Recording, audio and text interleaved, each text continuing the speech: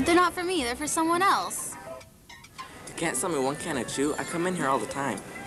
Come on, for me?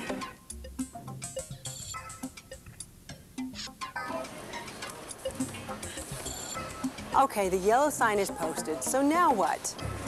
Could I have a pack of cigarettes, please? Pack of cigarettes, please. Pack of cigarettes, please. Pack of cigarettes, please. You can count on it. If you sell cigarettes or other tobacco products, you will be approached by minors who want to buy them. But if you make the sale, you are subject to fines and possible prosecution. Washington state law is clear. Every person who sells or gives or permits to be sold or given to any person under the age of 18 any cigars, cigarette paper, or wrapper, or tobacco in any form is guilty of a gross misdemeanor under civil penalties. But I'm over 18. But I'm over 18. But I'm over 18. But I'm over 18. Can I see your ID, please? Retail clerks can be fined $50 to $100 for violating this law and even lose their job. Retail store owners can be fined from $100 to $1,500 and they can lose their license.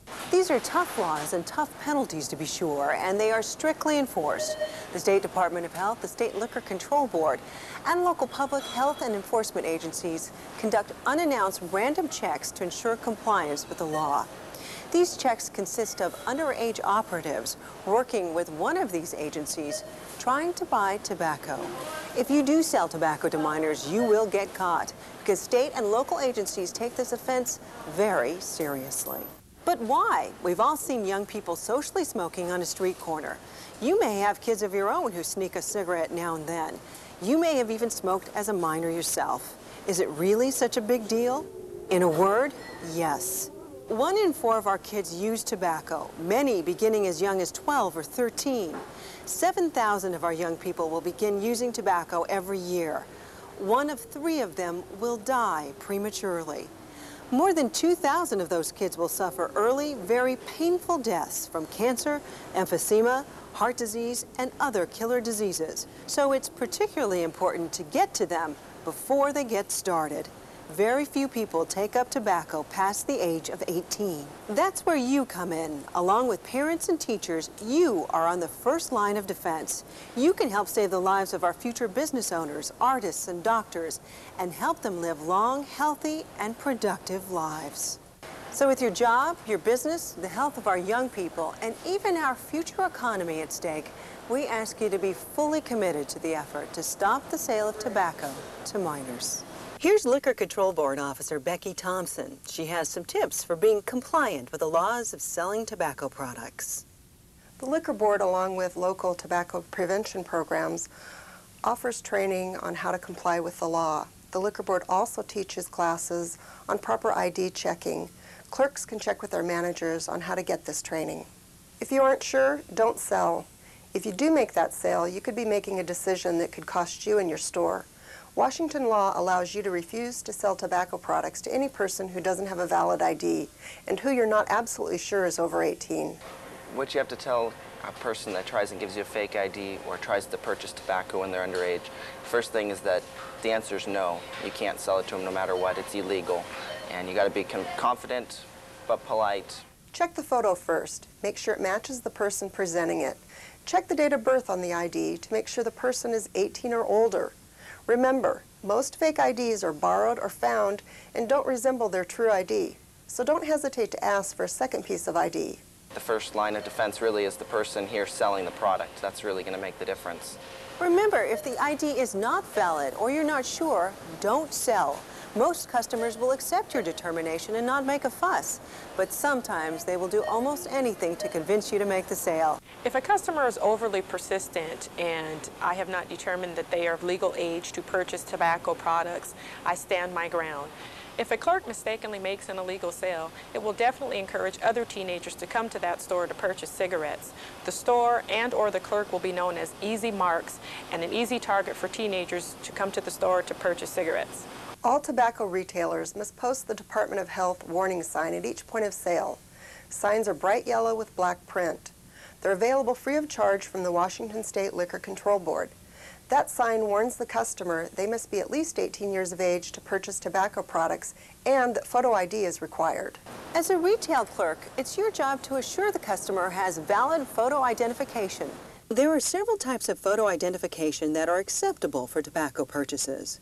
With the new digital Washington licenses, anyone under 21 is issued a vertical card instead of horizontal. This feature makes a card immediately recognizable as an underage document. Every under 21 driver's license or ID shows the date when the individual turns 18 or 21. That feature is located on the lower left of the card below the date of birth. Washington State ID cards are meant for those who don't drive. The new cards will have the same features as the Washington driver's licenses. They are digital with a color image on the front and 2 barcodes on the back. The only difference is they will indicate ID card at the top.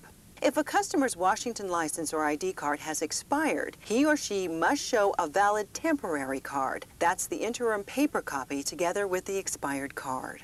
Punched licenses are also acceptable if the card is not expired and the punch is not through the photo, date of birth, expiration date, or signature.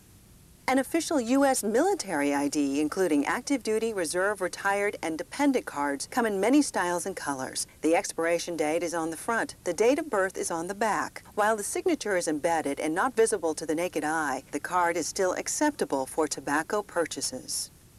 A valid passport issued by any nation has a photo and is not expired. An out-of-state or Canadian province driver's license or ID card must be an official card issued by a U.S. state or Canadian province. Do not accept other forms of ID such as birth certificates, school or work identification, social security cards, or other ID cards. These are not legal for proof of age. Thank you very much. Have a nice day. I always ask a customer for ID in tobacco sales if they're under 25, or if I have to hesitate and give them a second look, I always ask them for their ID. Will you take a note from my mom? Sorry, no sale. Remember, we're all in this together. It may not always be easy to say no to minors, but by complying with the law and refusing to sell them tobacco products, you could be saving your job, your license, and their lives.